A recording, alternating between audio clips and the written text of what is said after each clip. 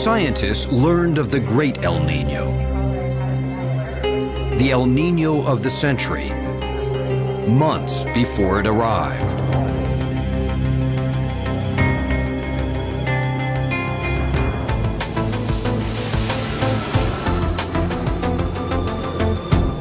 Okay, well, we'll do the same on our side of the dividing line, and let's just fix it out well.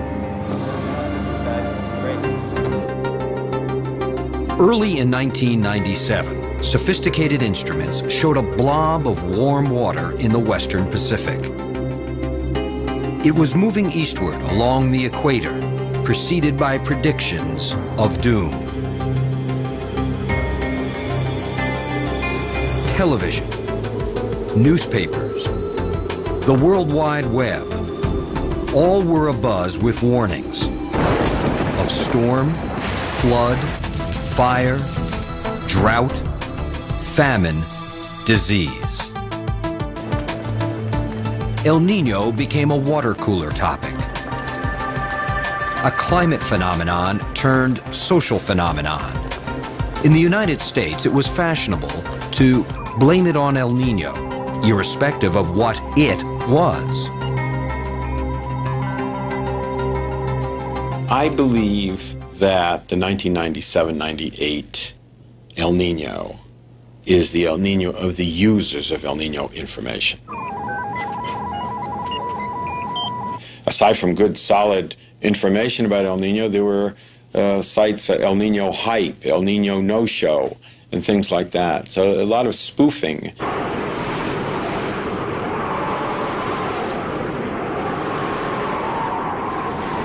As the El Nino ran its course, the jokes fell flat.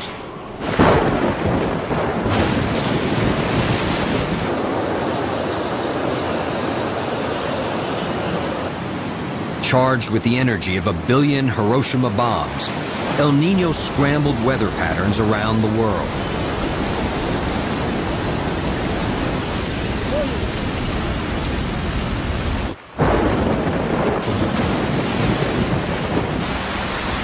It killed an estimated 2,100 people and left at least $33 billion in property damage.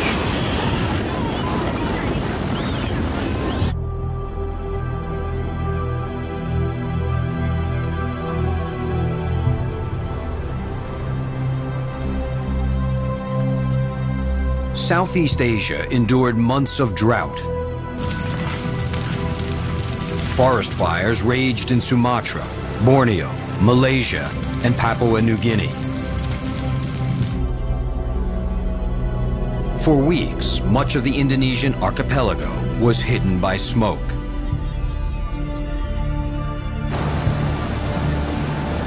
There was record flooding on South America's Pacific coast, in Asia's northeast, and in Central Europe. Hundreds died in Peru, Poland, the Czech Republic, and Korea.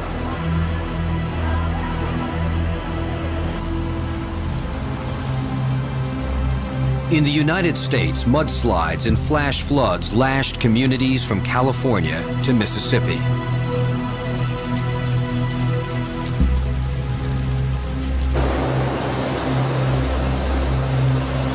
Storms pounded the Gulf Coast.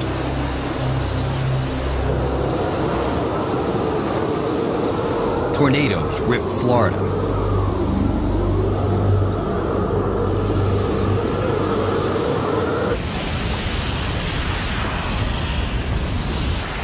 But it could have been worse, much worse.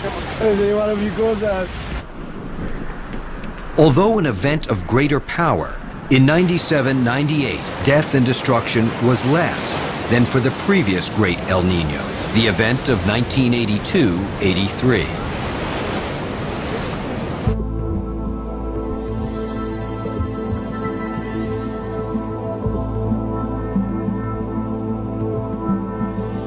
In 97-98, we were forewarned and forearmed by advances in the earth sciences. Disciplines like meteorology and oceanography.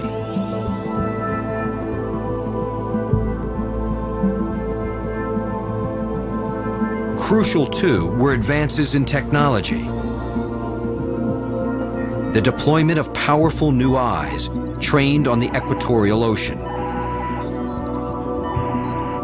The 1982-83 and the 1997-98 El Niños are bookends on a remarkable chapter in the history of climate research. 82-83 was neither predicted nor was it even observed till nearly at its peak. The 97-98 El Niño was tracked daily.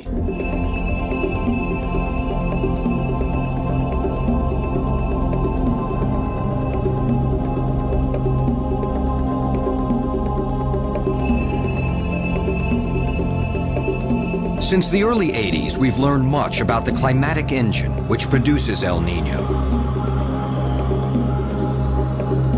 And we're learning how that engine interacts with the great machine of global climate.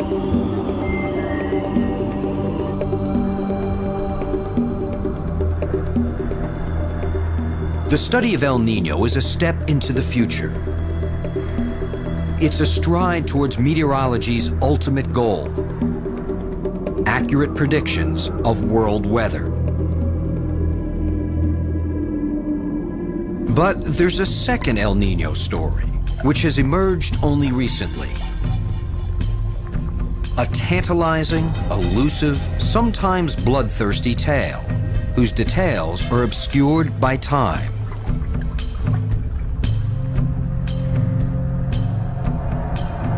It's the story of El Niño's role in some of the significant events of human history.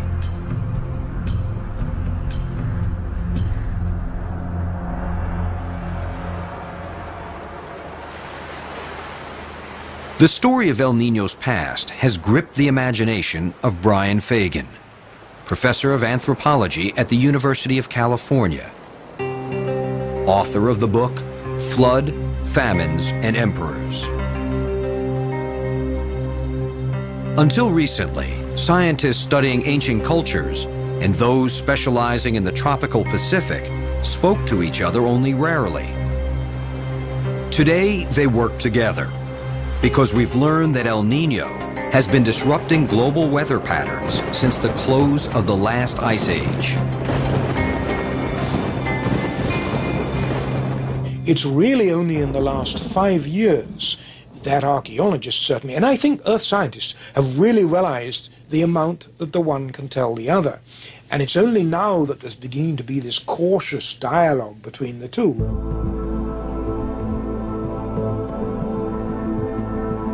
Much of this dialogue is focused on the region between the Andes Mountains and the equatorial Pacific, the coastal strip of northern Peru.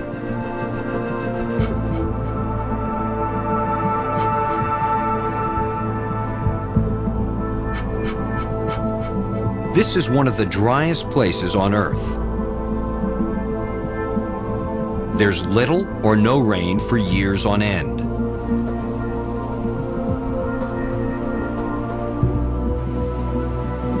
Yet the desert is broken by a procession of river valleys.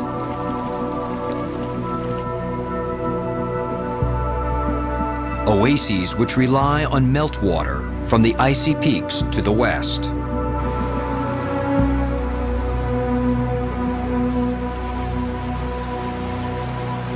Early in the 16th century, these valleys were strongholds of the Incas and were ruled from faraway Cusco, the mountain capital of the vast Incan Empire. The Incas were swept away by the Spaniard Pizarro and his conquistadors. Destroyed was Incan scholarship, and with it, much of the oral record of Peruvian history.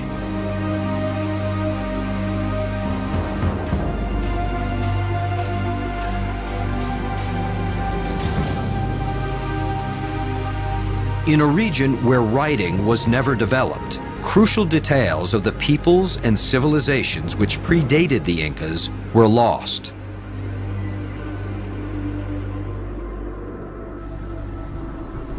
But some things did endure.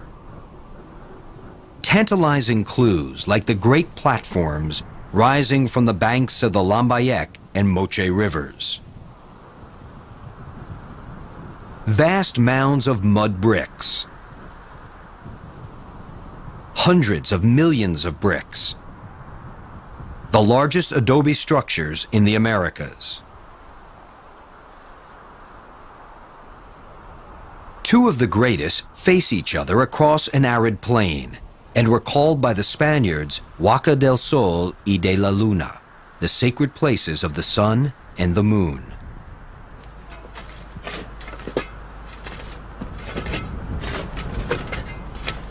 Archaeologists are piecing together the story of the civilization which built these structures.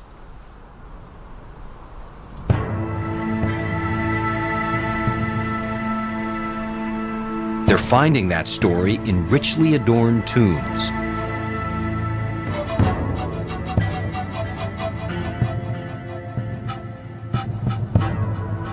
In walls dedicated to savage gods. And in the elaborate ceremonies which inspired generations of craftsmen. What we do as iconographers is to bring together all the moments of the story and reconstruct a sequence. And we have done that in great detail. We don't have writing, and we have no words to tell us what happened. I mean, nobody's telling us the story, but nevertheless we can reconstruct the whole sequence of events.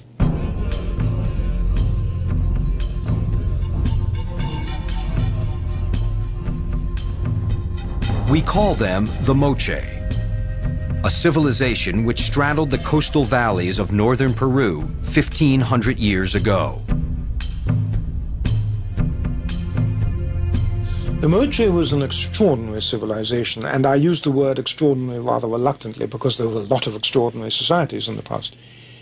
If you reflect that Moche civilization flourished in the driest environment on Earth, and it flourished within the confines of a series of river valleys which were watered only by very, very rare rainfall and by mountain runoff from the Andes. And they managed to support tens of thousands of people by some of the most extraordinarily sophisticated and skillful irrigation anywhere in history. If you reflect on the wealth, it really is a truly amazing achievement. We've learned that the Moche culture rose in the 1st century AD and flourished for more than 700 years.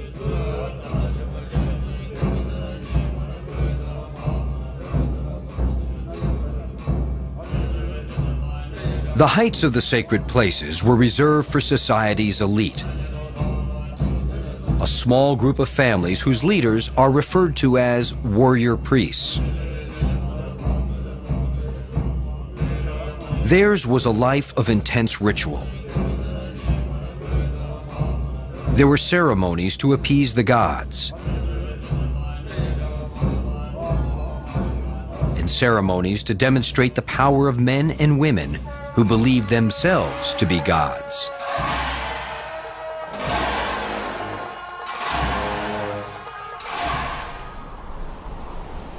The most important of these ceremonies was performed at the Huaca de la Luna.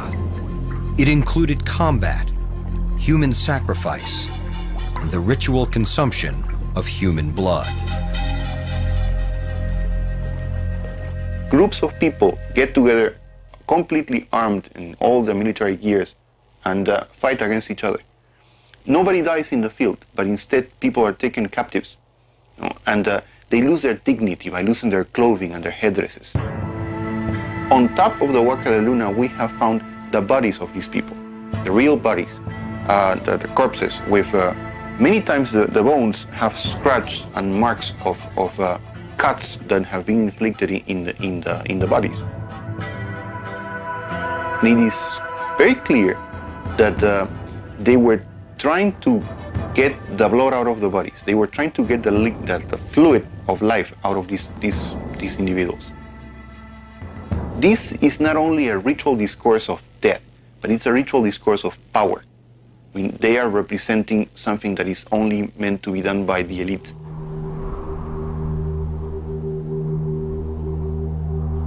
In the middle of the 8th century, something went wrong, catastrophically wrong. Virtually overnight, the Moche culture collapsed. Its disappearance has baffled generations of archaeologists.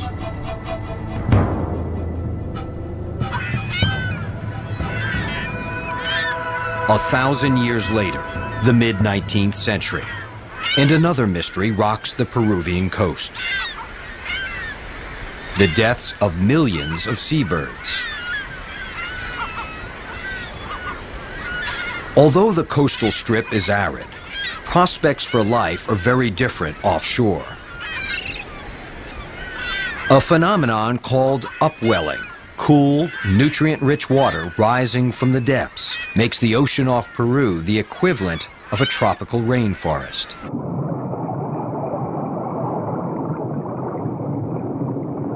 It teems with anchovies and other fish, which support many millions of gulls, cormorants, and pelicans.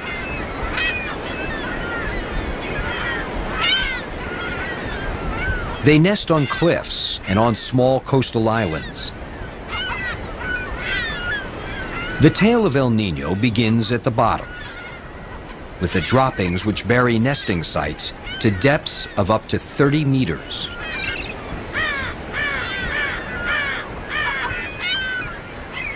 It all began with bird guano. Bird guano was an enormous industry in 19th century Peru. Peruvian bird guano is the finest natural nitrogen-rich fertilizer in the world. They exported to Europe and North America some staggering sum, something like $200 million in 19th century dollars worth of guano.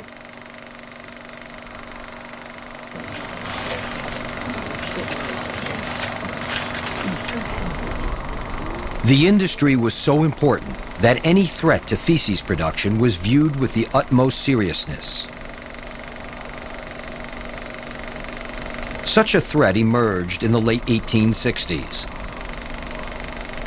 The anchovy shoals disappeared, dooming to starvation many of the seabirds upon which the guano industry depended. Although fish and bird populations had recovered within a few seasons, local scientists puzzled over the mystery. At the time, few understood the close relationships between animals and their environments. And it wasn't until the late 1880s and early 1890s that these scientists talked to the fishermen, and the fishermen said, it is El Nino, the Christmas child. A warm current from the north which flows down the coast, removes the cold water which nourishes the anchovies, and the birds go with the anchovies or starve. And we always call this El Nino because it comes at Christmas, the Christmas child. And in 1891, a Peruvian scientist announced this to an international conference, and El Nino entered the scientific literature. But it entered it as a local phenomenon.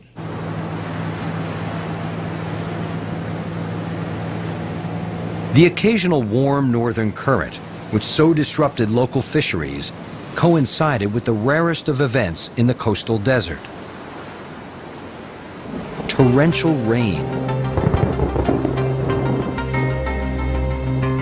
As the century turned, the strange current came once more, and with it, storm and flood.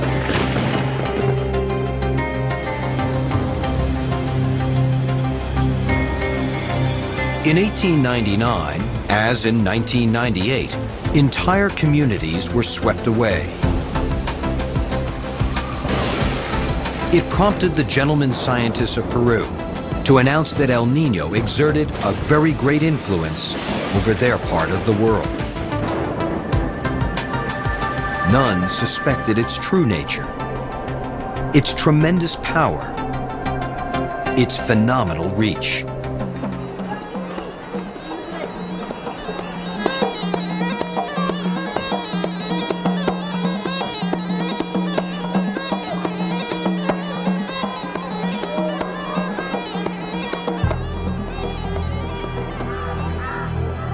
Half a world away, the last months of the 19th century were consumed by horrors far greater than Peru's rivers of mud.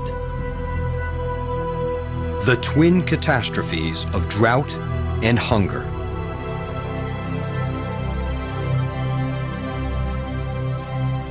There were a series of truly devastating famines in India caused by the failure of the Indian monsoon. Because farmers depend on the annual rain brought by the monsoon. Millions, and I mean millions of people died because there was not the infrastructure in India, created by the colonial authorities, to bring famine relief. And in 1904, the Indian Raj, the Indian government, appointed a director of meteorology called Gilbert Walker to try and forecast monsoons. In the finest British fashion, they appointed Gilbert Walker, who had absolutely no meteorological experience at all.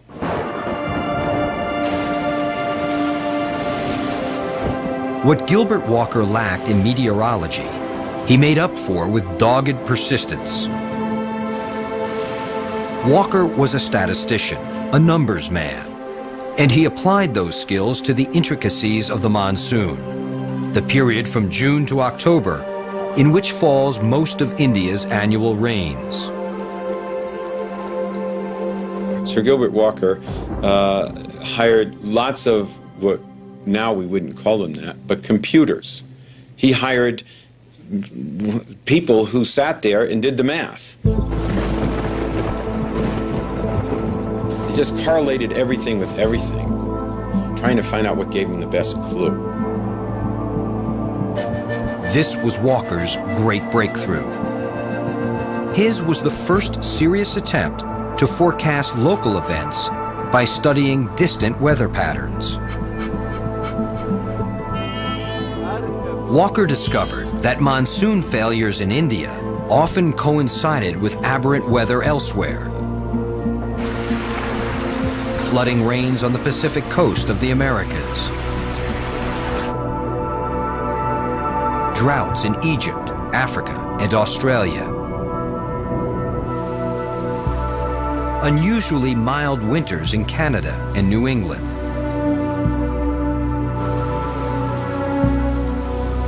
With his team of number-crunching clerks, Walker was searching for strategic points of world weather.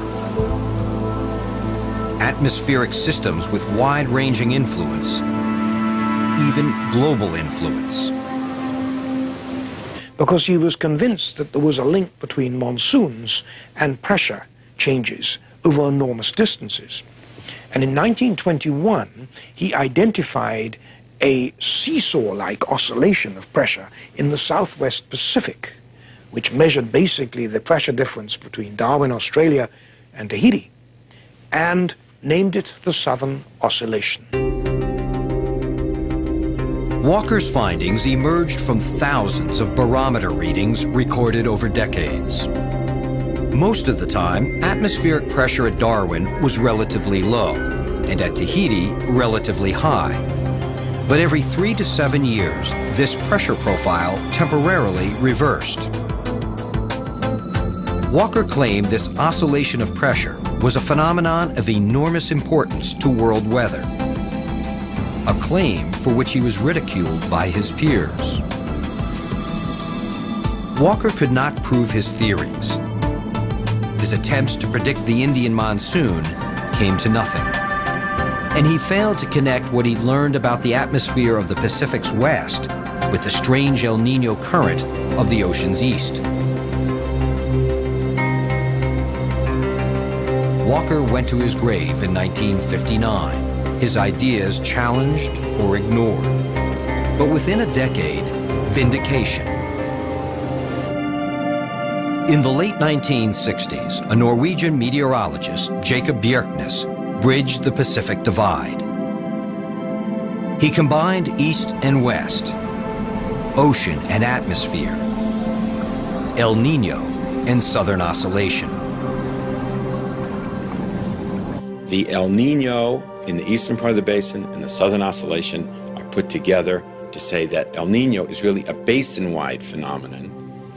And it wasn't until after that that scientists started to take a closer interest. We've really only known about the phenomenon as a basin-wide or global impact phenomenon since the mid-1970s. That's 25 years or so. So there's a lot to learn, but there's a lot we know. In normal years, there's a pool of warm surface water in the Western Pacific, covering an area the size of the continental United States. This water is a vast reservoir of heat energy, some of which is transferred to the atmosphere. Hot, saturated air rises and is pushed by pressure differences to the east. When it arrives at the shores of South America, the air has become dry and cool. It descends to the surface and turns west again, forming the equatorial trade winds. Cool, too, is the ocean of the Eastern Pacific, because the trade winds tend to push surface water away from the South American coastline. It's replaced from below by cold, nutrient-rich water, the upwelling phenomenon which supports the explosion of life off coastal Peru.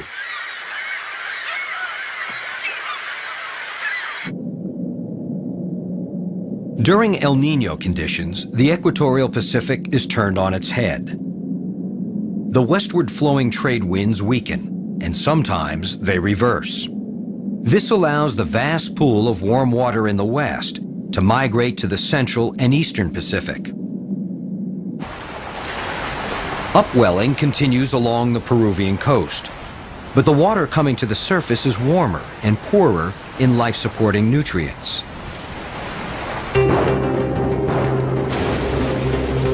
In one way, however, the waters are rich. The energy they contain triggers massive cloud formation, the monster El Nino storms which ravage the coastal desert. Typically, El Ninos last from 12 to 18 months. Eventually, the trade winds regain their strength, returning conditions to normal, and occasionally, conditions more pronounced than normal. These anti-El Nino periods have been dubbed La Nina events. La Nina meaning the girl child. La Nina is viewed as normal, or an extreme case of normal. In some locations, normal heavy rains mean you're walking in the streets with water up to your knees. With a La Nina, an extreme case of normal, in quotes, maybe the water's up to your chest. You kind of expect it to be flooding, but you don't expect it to be severe flooding.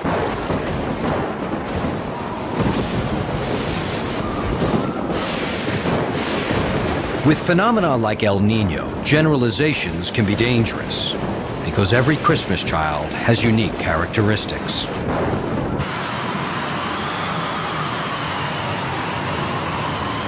This we learned late in 1982 with the onset of an unusually powerful event, an El Nino which humbled an overconfident science community. There was a meeting as late as October of 1982 in Princeton, New Jersey, where all the top forecasters were together, the researchers of El Nino. And at that moment in October, they said there would be no El Nino because they were enamored by one scientist's views about precursors. There must be these four conditions, and one or two of the four conditions was not present. So therefore, there can't be an El Nino.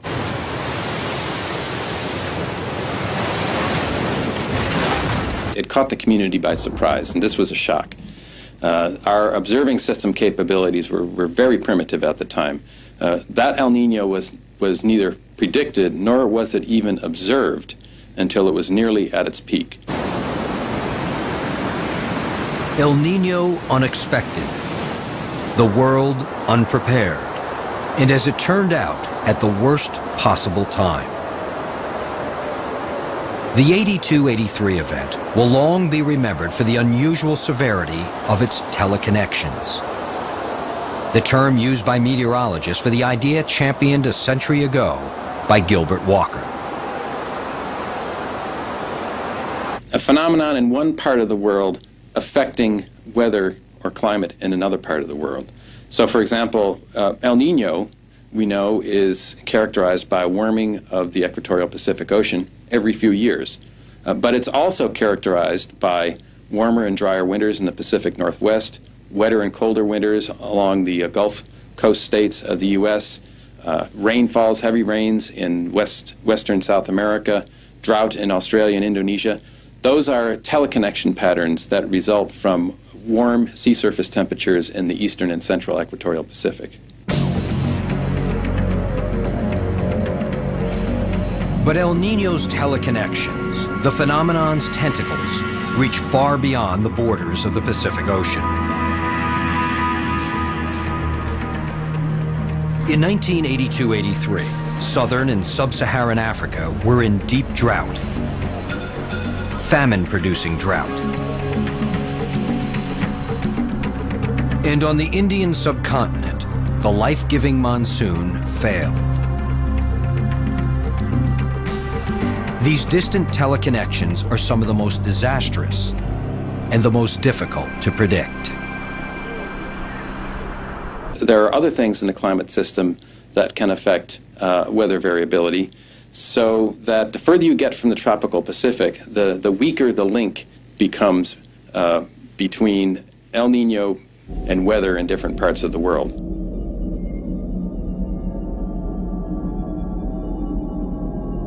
What was clear in the aftermath of 1982-83 was the need for revolution in the science of ENSO, the El Nino Southern Oscillation, a revolution in monitoring and forecasting.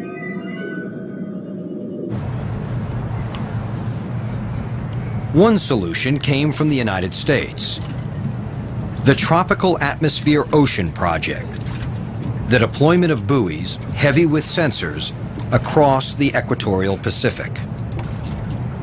One of the key elements of what we call the ENSO observing system is this network, 70 deep ocean moored buoys that spans the width of the tropical Pacific from near the coast of South America to near the coast of New Guinea. Each one of these buoys is anchored to the ocean floor with old railroad car wheels. There's about 3 or 4 miles of nylon and steel rope.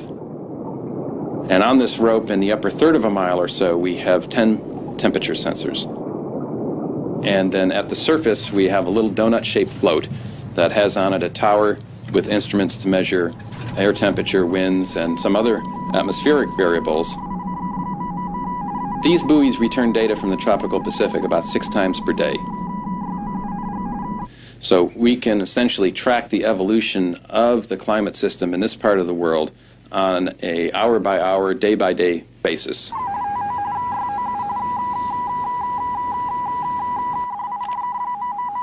The data beamed to McFadden and his team in Seattle is routed immediately to the World Wide Web and a worldwide audience of researchers. Available too is data collected by satellite, remote sensing platforms which monitor every aspect of tropical atmosphere and ocean.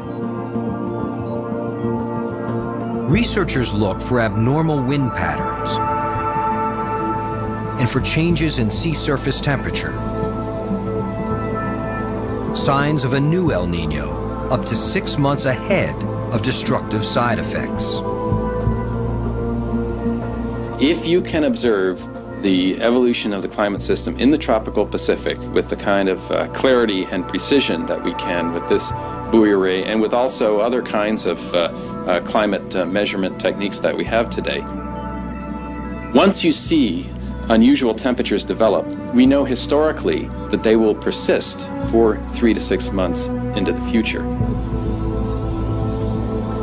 Because El Nino develops slowly, observation is the best way to forecast in the midterm. But for long-term forecasts, for warnings years in advance of El Ninos, other tools are needed. Many researchers are putting their faith in climate models. in cyber oceans and cyber atmospheres. El Nino after El Nino, born, living, dying in the minds of supercomputers. The models are fed real-world data from the array of buoys and from Earth-observing satellites.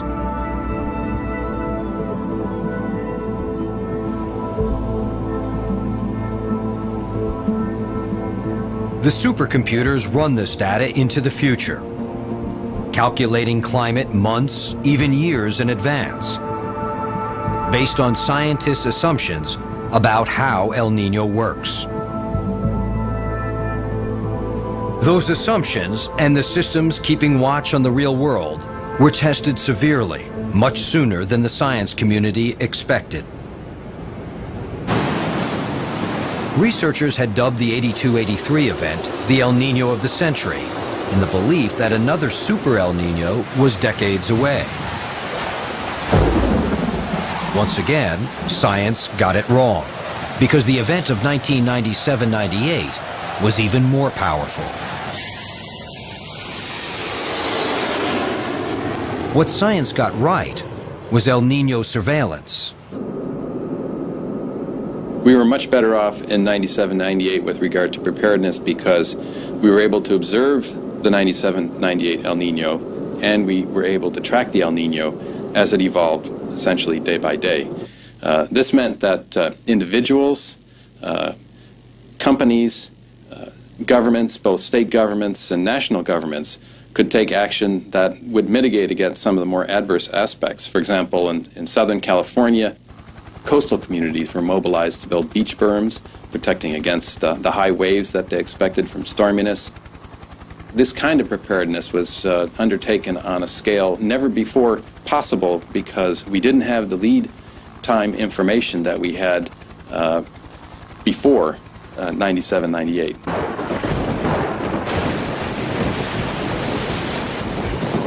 Success for the watchers, but according to Mickey Glantz, failure for the cyber forecasters. The monitoring of El Nino has greatly improved since 1982-83.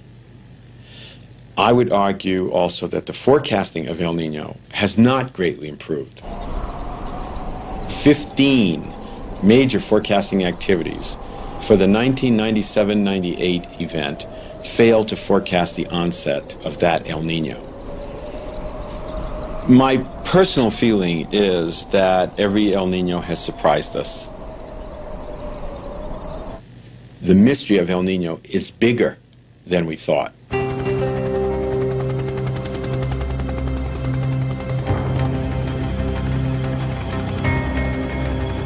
One mystery of El Nino was solved only recently: the phenomenon's age. And once again, El Nino surprised us.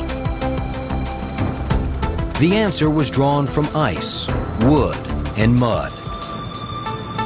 Ice cores from glaciers, which hold and preserve the chemistry of ancient atmospheres.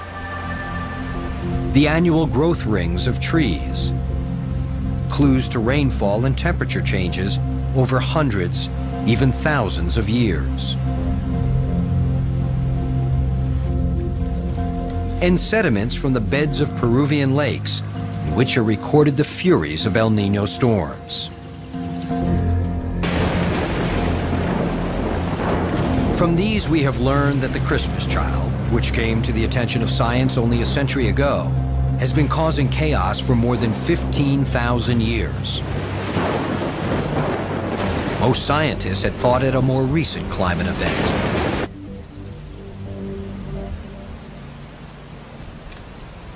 Building on the breakthroughs of Earth science, archaeologists are revisiting the mysteries of peoples like the Moche.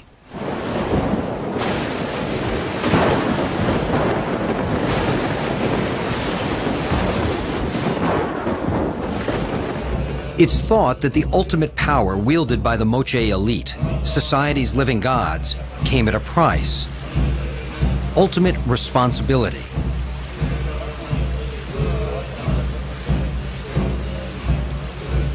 It was the job of the human deities, the warrior priests, to regulate the forces of nature.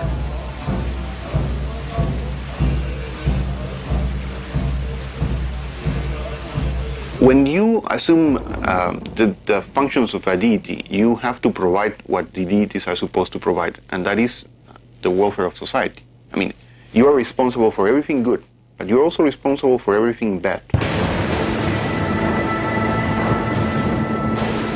It's now clear that for the Moche, nature's most dangerous tantrum was El Nino.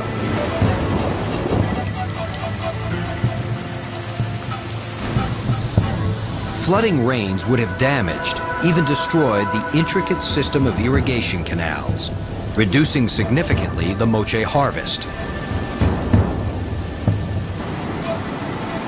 Warm El Nino waters would have cut catches of fish. To the Moche, El Nino meant famine, and defeating it was the job of the elite.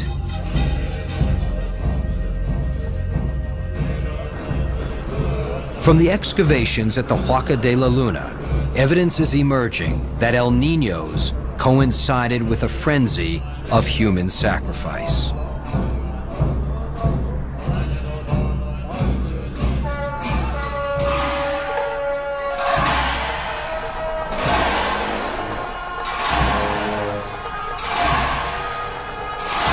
There are layers of mud that are associated with Nino rains, within which they are finding 50, 20, 70 people that were sacrificed for the purpose of a ritual that happened in conjunction with that. Now, we can interpret that all these people were ritually killed to appease the gods, a ritual that was augmented in size and complexity because of what was going on in terms of rain. We're not sure of that. The relationship between the Moche and El Nino becomes even more intriguing when account is taken of ancient weather reports extracted from glacial ice in the Andes.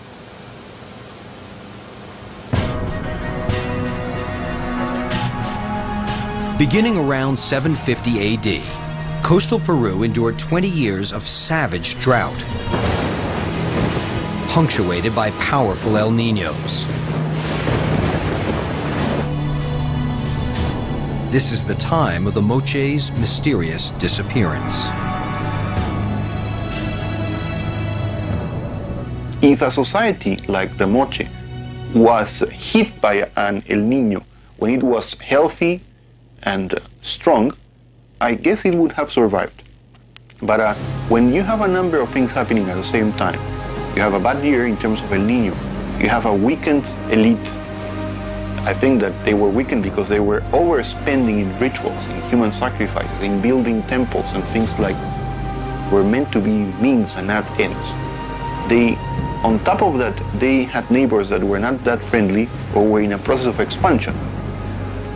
It's not that El Nino destroyed this society, and I don't think that El Nino or weather in general can destroy any society. No. It is that if these events happen in conjunction with a general weakening of society, then it can be devastating. To the Moche, El Nino was a knockout blow. And there's evidence the phenomenon played a similar role in the destruction of other civilizations.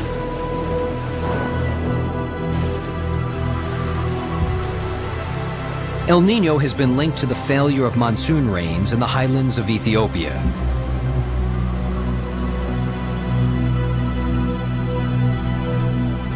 Rains which feed the annual flood of the Nile.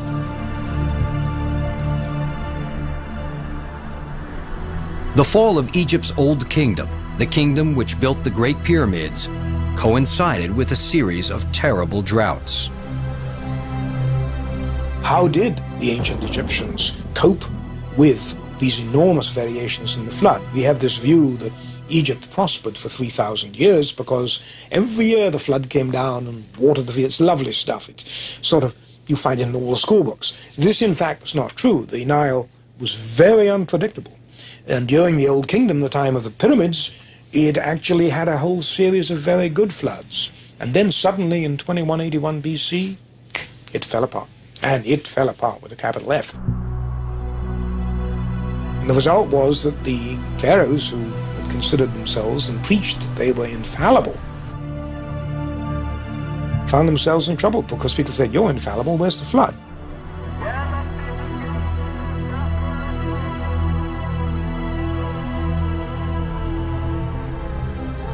Professor Fagan believes that the crises of climate faced by the ancients hold important lessons for the future.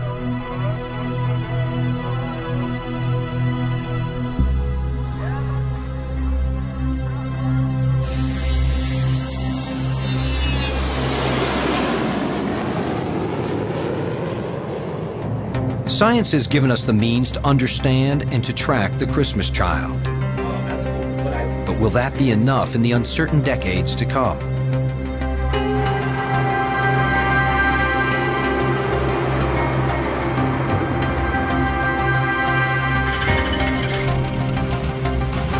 Some scientists suggest that in a world warmed by greenhouse gases, El Niños will become more frequent, more powerful. Others point to the influence of ocean atmosphere systems, of which we as yet know very little. Systems which evolve over decades, even centuries. It's likely that all these phenomena are interacting in very complicated ways. And so unraveling these mysteries of how the climate system works is something that's going to be occupying us for generations to come.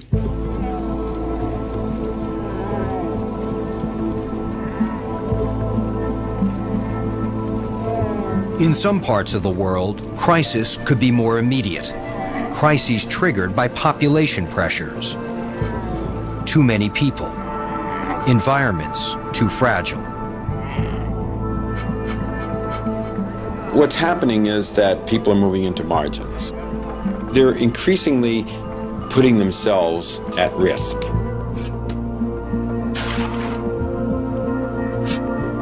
We're going to hear a lot more about droughts and floods than we've heard in the past.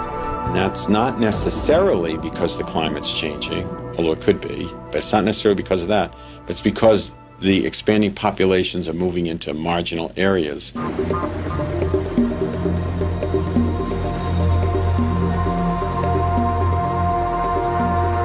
Every society, complex or simple, that developed in the world, has been destroyed at some point.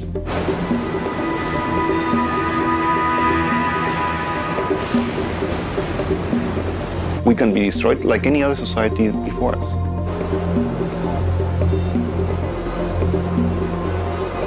Some futurologists are talking about significant crash of global population in 2 or 3 centuries. And by significant, they mean 10, 20% or more.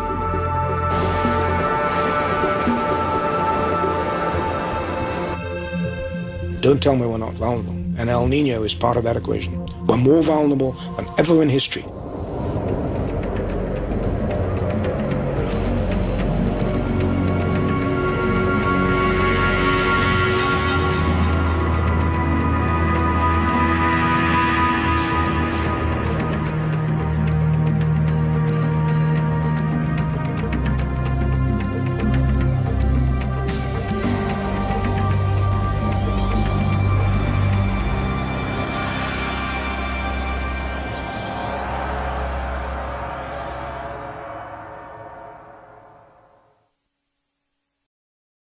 Certainly. And I think Earth scientists have really realized the amount that the one can tell the other. And it's only now that there's beginning to be this cautious dialogue between the two.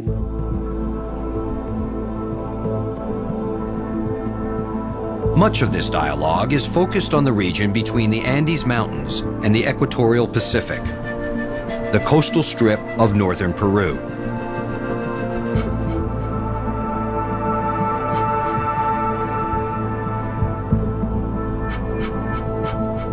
This is one of the driest places on Earth.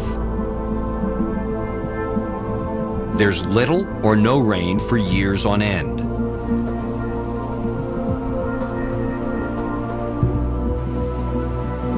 Yet the desert is broken by a procession of river valleys.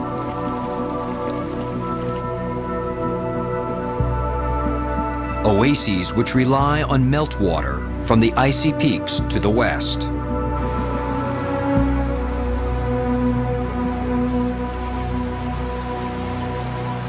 Early in the 16th century, these valleys were strongholds of the Incas and were ruled from faraway Cusco, the mountain capital of the vast Incan Empire. The Incas were swept away by the Spaniard Pizarro and his conquistadors.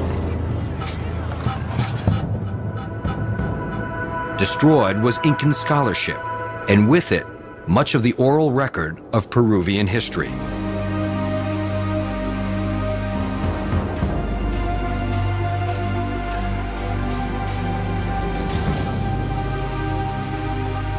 In a region where writing was never developed, crucial details of the peoples and civilizations which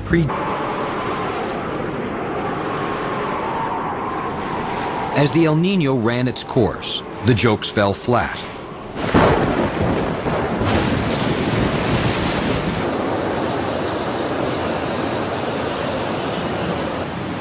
Charged with the energy of 1 billion Hiroshima bombs, El Nino scrambled weather patterns around the world.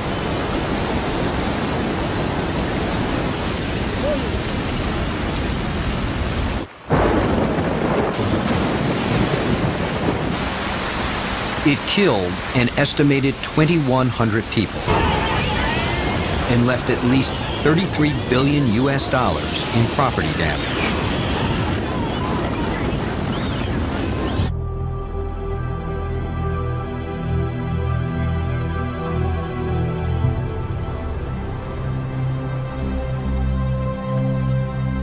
Southeast Asia endured months of drought. Forest fires raged in Sumatra, Borneo, Malaysia, and Papua New Guinea. For weeks, much of the Indonesian archipelago was hidden by smoke.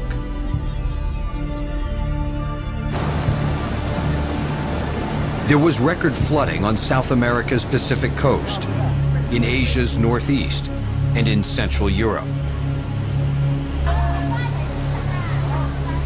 Hundreds died in Peru, Poland, the Czech Republic, and Korea.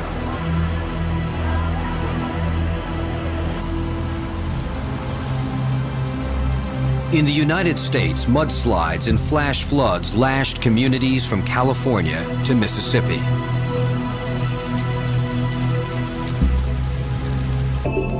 Since the early 80s, we've learned much about the climatic engine which produces El Nino. And we're learning how that engine interacts with the great machine of global climate.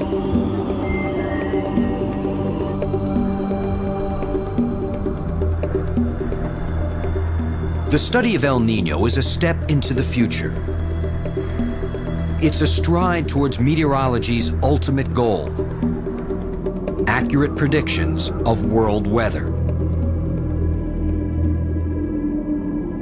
But there's a second El Nino story, which has emerged only recently. A tantalizing, elusive, sometimes bloodthirsty tale, whose details are obscured by time.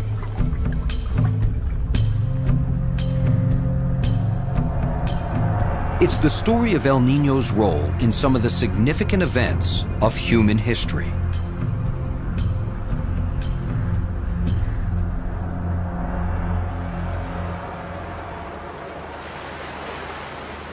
The story of El Nino's past has gripped the imagination of Brian Fagan, professor of anthropology at the University of California, author of the book Flood, Famines, and Emperors. Until recently, scientists studying ancient cultures and those specializing in the tropical Pacific spoke to each other only rarely. Today, they work together, because we've learned that El Nino has been disrupting global weather patterns since the close of the last ice age. It's really only in the last 5 years that archaeology storms pounded the Gulf Coast.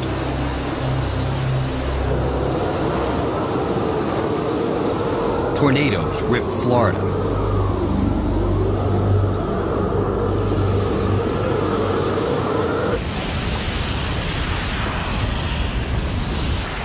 But it could have been worse, much worse. Although an event of greater power, in 97-98, death and destruction was less than for the previous great El Nino, the event of 1982-83.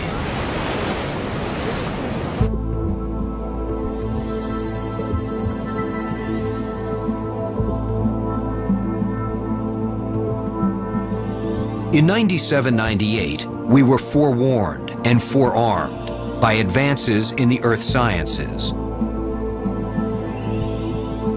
Disciplines like meteorology and oceanography.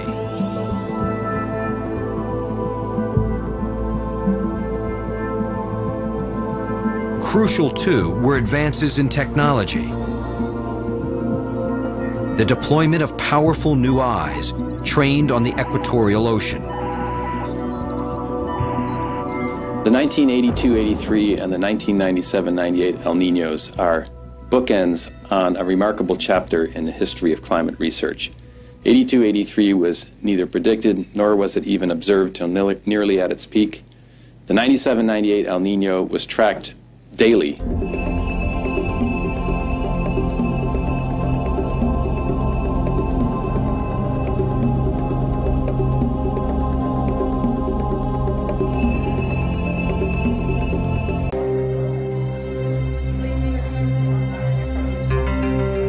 Scientists learned of the great El Nino,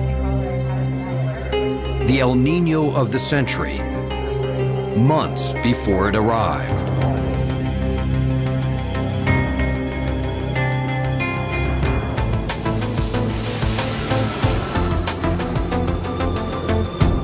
Okay, well, we'll do the same on our side of the dividing line, and let's just fix it out well. Early in 1997, sophisticated instruments showed a blob of warm water in the western Pacific. It was moving eastward along the equator, preceded by predictions of doom. Television, newspapers, the World Wide Web, all were abuzz with warnings of storm, flood, fire, drought, famine, disease. El Nino became a water cooler topic, a climate phenomenon turned social phenomenon. In the United States, it was fashionable to blame it on El Nino, irrespective of what it was. I believe that the 1997-98 El Nino is the El Nino of the users of El Nino information. Aside from good, solid information about El Nino, there were sites, El Nino hype, El Nino no-show, and things like that. So a lot of spoofing.